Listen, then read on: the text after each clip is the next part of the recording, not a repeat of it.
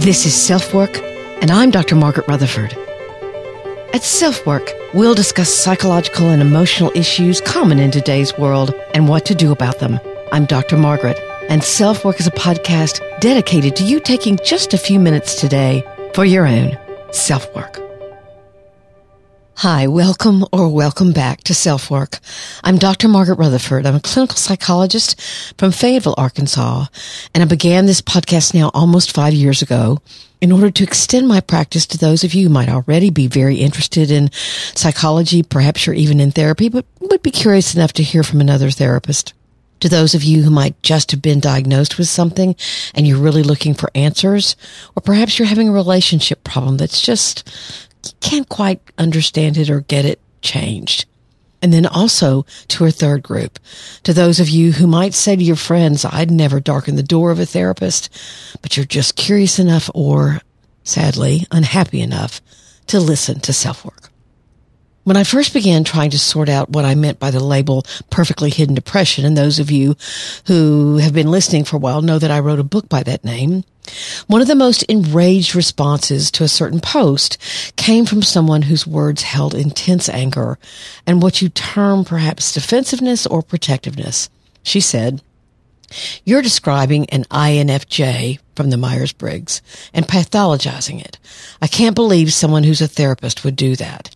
And then she said some pretty scathing things about my intelligence, something about how could I be so stupid not to know the subtleties of the Myers-Briggs designations.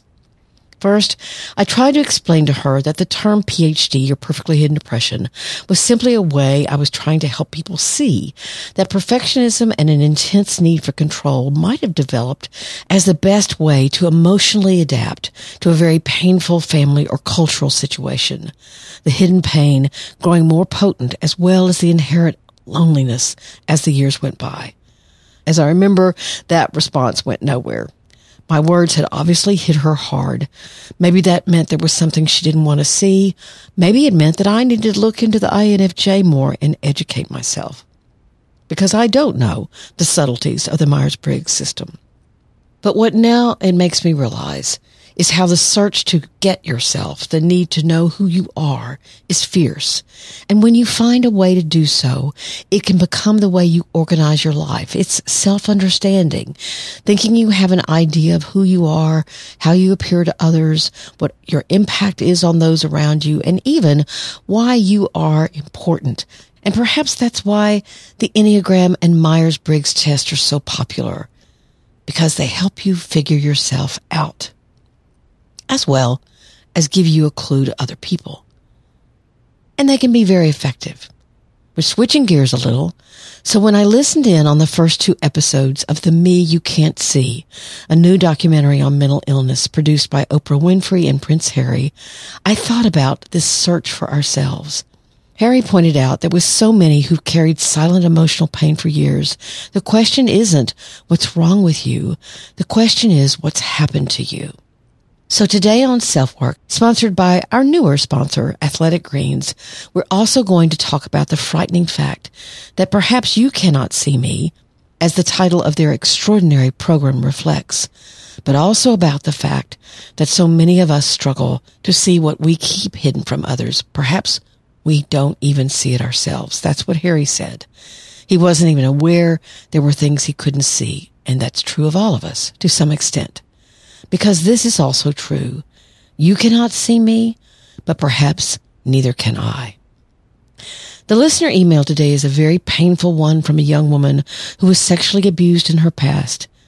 The perpetrator was a family member, in fact, her father, but who also found out that that same father sexually abused her daughter. Her mother doesn't know, and she doesn't know whether to tell her or not. What would you say? So sit back and relax, or do the task you're working on while you listen to SelfWork. However you listen, I'm so glad you're here. In fact, I'm honored you're here. And let's talk about the me you can't see, but maybe even the me I can't see.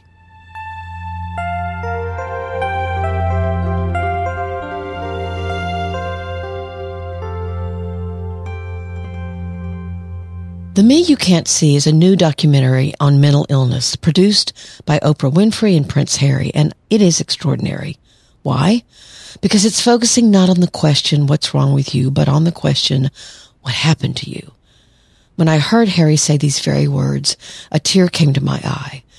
It was a tear of relief that the damage that trauma wreaks, that hides under years and layers of adapting and coping and fighting through, might finally be understood for what it is. It was a tear of hope that this message could be heard by those who so desperately need to hear it, voiced by people we might assume have come through tragedy or hardship without a scrape.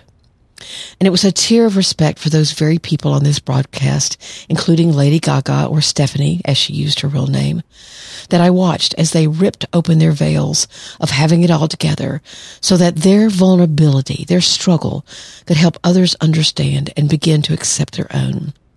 But as I listened, I remembered the eyes of others that had come to me in therapy not knowing what in the world was wrong, but knowing that their thoughts of hurting themselves were becoming stronger and stronger, although perhaps they wouldn't tell me that.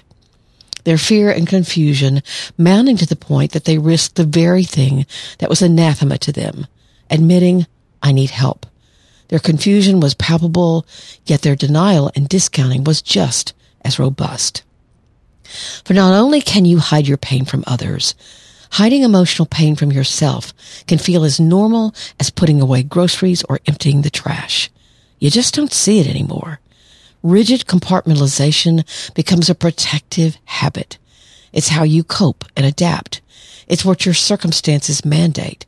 It's what you're taught is necessary or brave, and it becomes the armor you wear so that today's battles can be withstood.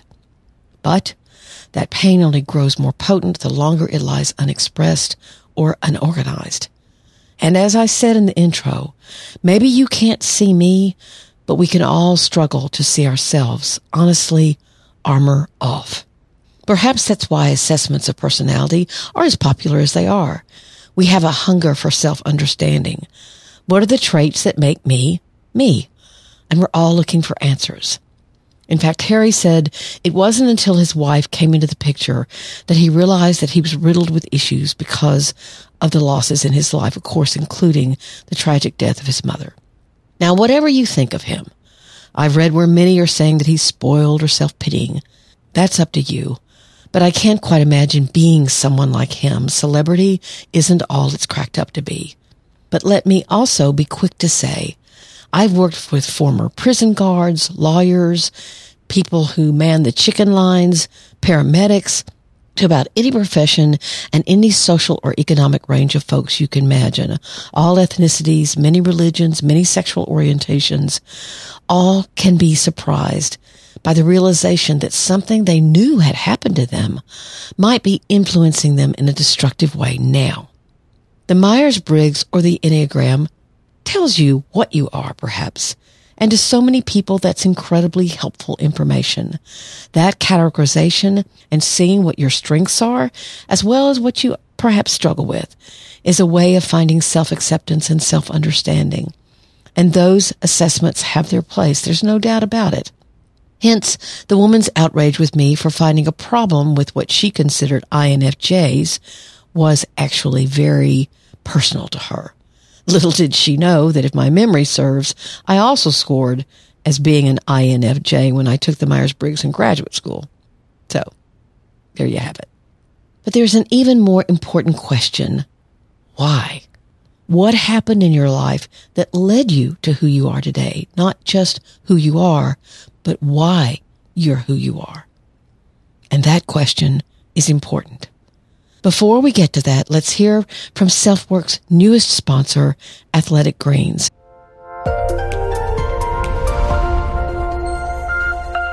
Athletic Greens came on board SelfWork now a few months ago with an offer for SelfWork listeners to try their product.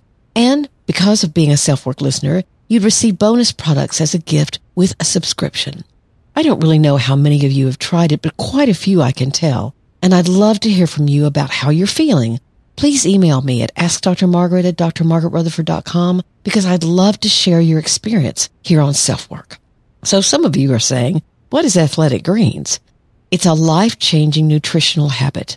Their daily all-in-one superfood power is your nutritional essential. It's by far the easiest and most delicious nutritional habit that you can add to your daily routine today and empower yourself toward better habits. And it's a lot more pleasant than eating celery, I promise you. I've never liked powdered things, but this one isn't too sweet, but also not too grainy, and I look forward to it in the morning. You're actually just getting optimal nutrition on a daily basis, and you don't have to take multiple supplements, just one thing. I take a scoop a day and know that I'm getting 75 vitamins, minerals, whole food source ingredients, including a multivitamin, multi-mineral, probiotic, green superfood, and more. In fact, I just had my annual OBGYN appointment, and his last words to me were, make sure you're getting enough D3, and the supplement you receive as the SelfWork bonus with the subscription contains both D3 and K2. So I smiled and said, oh, I got that. I hope you'll try it. Both my husband and I love it and have kept it up now for several months because it's making a difference. So here's the link, athleticgreens.com/selfwork. That's, of course, https://athleticgreens.com/selfwork. And I'll have that link for you in the show notes.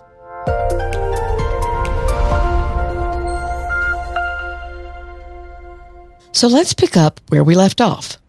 If you look at the diagnostic manual used by all mental health professionals, the only place it describes trauma is when PTSD is mentioned.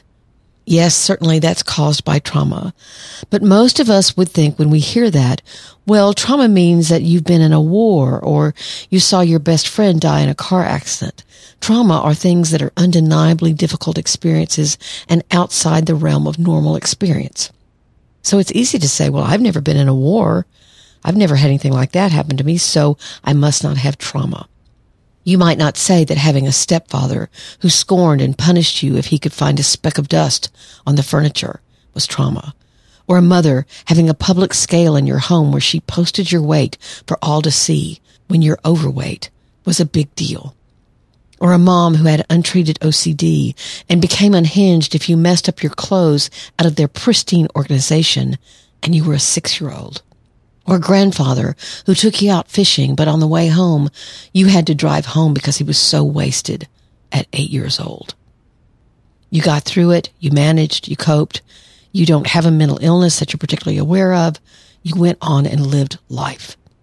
That's what you're supposed to do, right? That's good old stoicism, that's not feeling sorry for yourself, or at least that's what you can say, or your family can say, or your culture could say. You could even be highly protective of these very people. She did the best she could.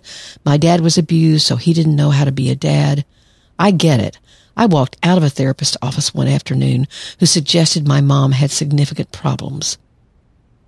To their credit, the DSM is going to include what's called complex trauma, which is the closest thing to developmental trauma, which I believe in, that they've had ever.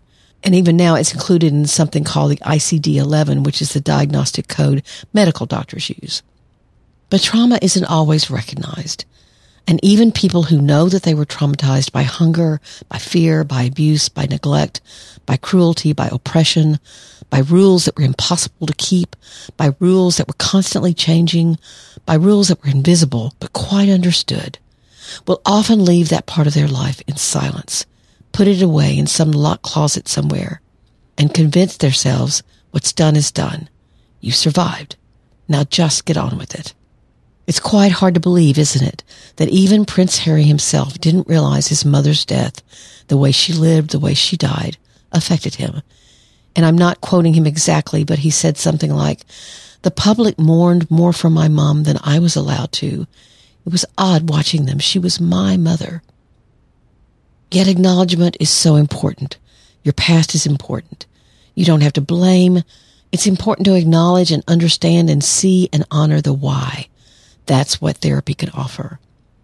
Because given enough stress, enough pressure, enough time, that pain will begin to seep out. And finding a connection, someone will hold a safe space for you to slowly venture into that hurt or fear or anger becomes vital. That's what therapy can be. It can help you break your silence, challenge the edict of non-disclosure, and confront whatever prejudice or ignorance you might encounter can become your path into true self-compassion and self-acceptance. Let me make something clear. I don't have any connection with Oprah or Prince Harry or the show. But their message is one I know in my gut and my heart and my mind is vital for you and me to hear. Not all mental illness is caused by trauma, but so much of it is. Not only from your own past, but from the generations who suffered before you. It's so important to let it out, let it breathe, manage its triggers, know when it's influencing your thoughts and actions, and that holds true freedom, perhaps a freedom you may never have felt in your entire life. Someone left a review on Apple Podcasts the other day. The words he used were particularly meaningful to me. He called what I offer a steady drumbeat of a message. And I guess that's what this message is today. My steady drumbeat. That acknowledging pain that has been silent is so important for self-acceptance and true freedom.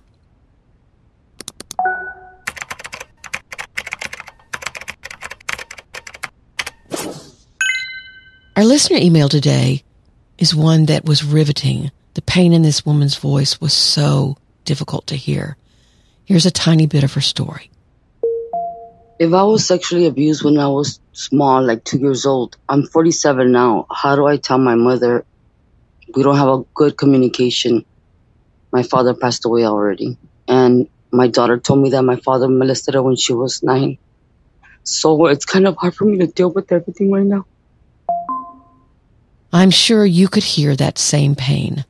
Her abuse happened when she was 2, and perhaps afterwards as well by her father, who's now deceased.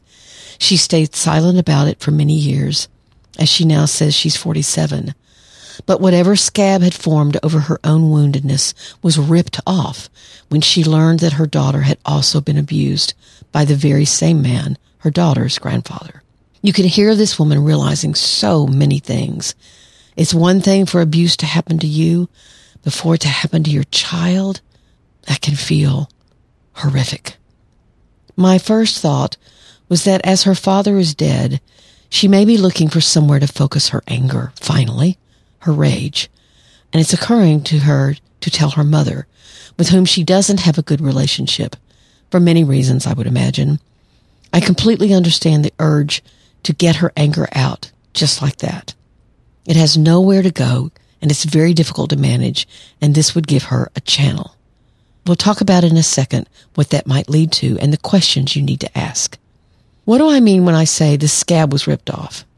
However she'd managed to move forward, to get on with her life despite her own abuse, may have likely been to rigidly compartmentalize or stuff away her pain, just as we've been talking about today. Maybe she told a really good friend. Maybe she got far away from her family and she coped.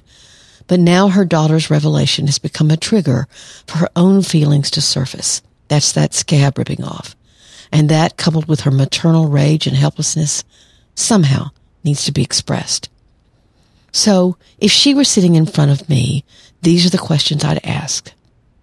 What do you hope to gain from telling your mother? What's your agenda? What are you hoping will happen?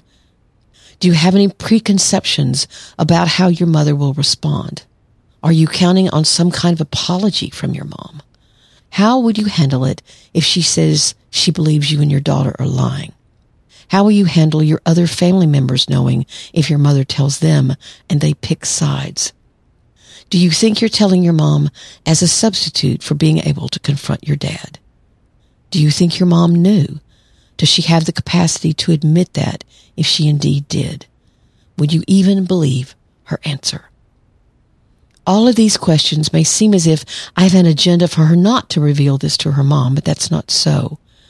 What I've learned about this kind of confrontation is that all things that might happen with a confrontation need to be prepared for, because so often a victim will have the idea that they will hear an apology or "I'm so sorry." And sadly, often that doesn't happen. The main thing is, I don't want anyone to re-victimize themselves in the process of confrontation or revelation.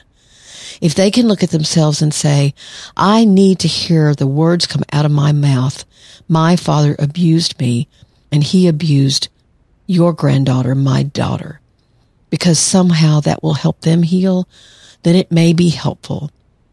But if there's more than one reason, or if they cannot handle the disappointment or even chaos that might occur, then it's better to hear yourself say that in therapy or with friends, in the safe space that therapy can hold and some friendships can hold.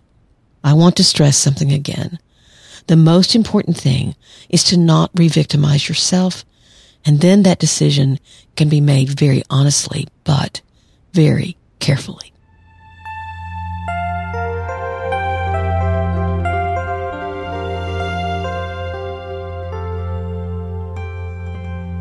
Thank you so much for being here at SelfWork today. I really can't believe we're on episode number 236. It's astounding to me, and I'm very honored you're here. There are lots of ways of getting in touch with me. My website's drmargaretrutherford.com, and if you just subscribe there, one, you'll get a little free ebook that's on the 7 commandments of good therapy. That's kind of a fun little gift. But also you'll get a weekly newsletter that will appear in your email that will have the weekly blog post as well as the weekly podcast and kind of let you know what's going on with me. That's about it. Short and sweet. So if you'd like that, that's a really easy way of keeping in touch with me. So many of you are leaving me messages on SpeakPipe. That's available here in the show notes as well as on the website. And I love that. I love to hear your voices, your intonation. It helps me answer your question probably better. But to those of you who want to email me, that's askdrmargaret@drmargaretrutherford.com. I can't respond to them all, but I do read them all. I've been talking about Perfectly Hidden Depression today. That's the book that is now on sale, has been for about a year and a half now. It's a bestseller in Poland, which is interesting because I've learned that the Polish people actually, probably because of the transgenerational trauma that they have experienced, actually have great problem with the culture mandating sort of a perfectionistic way of living. But I'm delighted and honored to have been asked to do some further work with the publicity house there in Poland. Did a video this week, etc. It's also doing very well in Korea, I might add. And it's doing well here in the United States. It came out 2 months before a pandemic, so what can you say? But it's Perfectly Hidden Depression. It's not just about perfectionism. It offers 60 workbook exercises about how to do the very work we were talking about today, to discover what's in your past that you might be silently struggling with. It would be so helpful if you could bring it forward. So you can get that on Amazon, Barnes & Noble, or anywhere you buy books. Might have to order it, but anywhere you buy books. It's also available in ebook and audiobook. I also want to remind you that I recorded about a 2-hour course on depression, and it's divided into 10 segments. If you go to Himalaya.com/depression, it'll take you right to my page, and you'll get a 2-week free trial. That means you can listen to the course for free, and you can listen to any of the courses there at Himalaya.com for free for 2 weeks. It's really a great offer, so I hope you'll take advantage of it. That again is Himalaya.com/depression. Please take good care, everyone. Join me at my Facebook closed group if you'd like. That's facebook.com/groups/selfwork. I'd love to get to know you a little more. Take very good care. I'm Dr. Margaret, and this has been SelfWork.